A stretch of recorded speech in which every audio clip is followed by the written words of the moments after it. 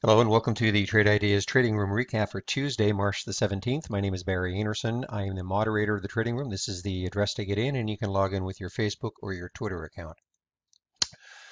Well, today for me was an awful day, to be honest. I took a few trades, had a lot of small losses and a couple of little gains, but I suppose it was probably marked by the one that really got away, which if you're in the room, you know the one I'm talking about. I'll go over that a little bit later. But let's take a look at some of the trades. TKMR was early. It was one of the ones that was popping right off the bat, so it came in my strong trades window. I waited for this little pullback, looked good, and it popped over the, let's see, what is this right here? It's about 20, so it was over the whole number. And I took the trade right here at 2041. I sold here at 2061, but there was absolutely no continuation, and I ended up selling the last half basically at my break even. So, really nothing happened after, this initial pop. And I have to say that a lot of people, of course, are sitting on hands, I believe, because of the FOMC minutes tomorrow. Everybody says this is eagerly anticipated. It depends on what language they use, is going to dictate whether or not interest rates, I guess, will be raised earlier than or sooner than later. So I think a lot of people are just kind of nervous and not wanting to do much. So this is, typically when you get this chop. I think tomorrow is going to be a lot worse. We may get it in the first hour. We may get some trading opportunities, and then I think it's going to be really, really tough to find things. The next one was LUK, and I definitely had high hopes for LUK. This was on my bouncers list. One of the frustrating ones that I did miss was Noah. I know some people in the room got it, and this Noah really worked out well. Let me just show you how well it did work out. Noah.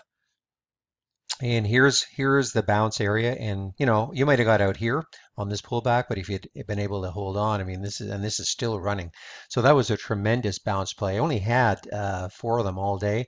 I tried this one, Luck, LUK.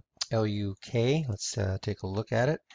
And again, I thought this one was going to be great because this is the whole number right here at 23.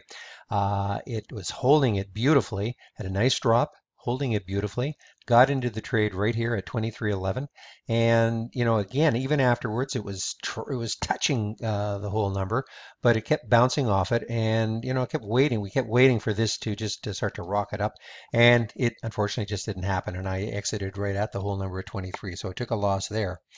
HXL. HXL. Oh, I don't have it marked up. HXL is on my, yeah, it's on my lifetime high. Got the alert at $49 and, pretty choppy, really choppy around here. But then once it got through, oh, I do have it marked up. I'm sorry. It's been a long day.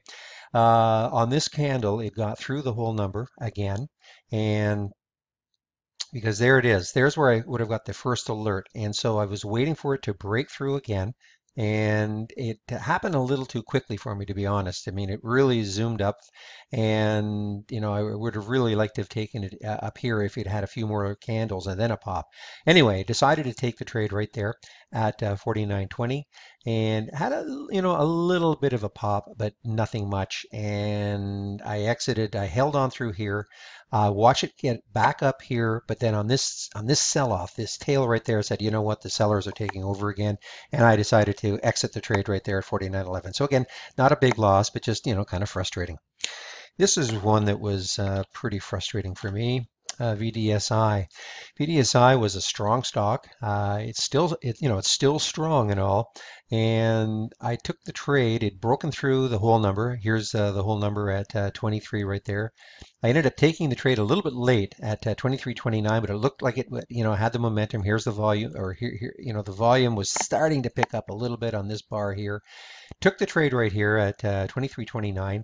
Had a nice pop up to 23.56, but I missed it. It just happened so well. Okay.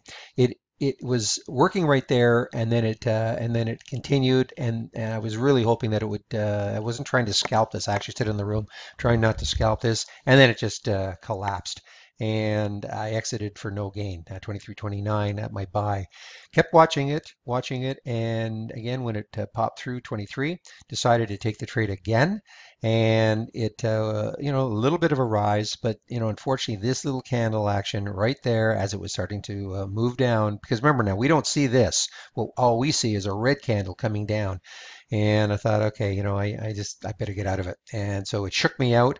And then, a little bit later on, it popped up to 23.40. But it's, again, look at this. This is just chopping around. So no really great trade there. DuPont. DuPont was on the bouncer list too. And again, kind of ticked that I missed Noah. Luck didn't work out, but I was going to take DD. And DD, again, the same sort of thing. Nice continuous down action. A little bit of consolidation right here. Looked good. It tried to pop a couple of times. 74.83 right there. Took the trade at 74.76 right there. It popped up, but then it came right back down at 74.69. It decided to exit it. And, look, I mean, it's down to 74.34 here. Definitely would have been stopped out. So again, happy for the stop that I put in place on any weakness, because again, on these bouncers, if they don't start working almost immediately, I generally am quick to exit. I don't hold on because I just don't have any faith that for the reason that they were going down, it could just start again immediately. So unless they have a strong pop and then continuation, I'm usually out of these bounce plays pretty quickly. And again, all this chopping action. BBBY or BBY. Well, it was a bit of a gain. Matt in the room indicated that I think right here that the BBY was on CNBC. And, in the last couple of times he has said that, the stocks have really taken off. So I decided to take some right here at 41.71, and I ended up selling it up here at 41.81. Nothing great. Was really hoping that it might go through 42 and continue, but obviously whatever they were talking about didn't really excite people that much. AAL was the last trade, the one I cried uncle on. Again, this is one that was strong all day, and really by rights I should have taken a stock, in this area here, but I was just kind of missing it, wasn't really focused on it. But when it broke through 54 and it had a little pullback here, I thought, okay, this looks good. So took the trade at 54.13, but exited at 54.03. And again, it's just sort of chopped around.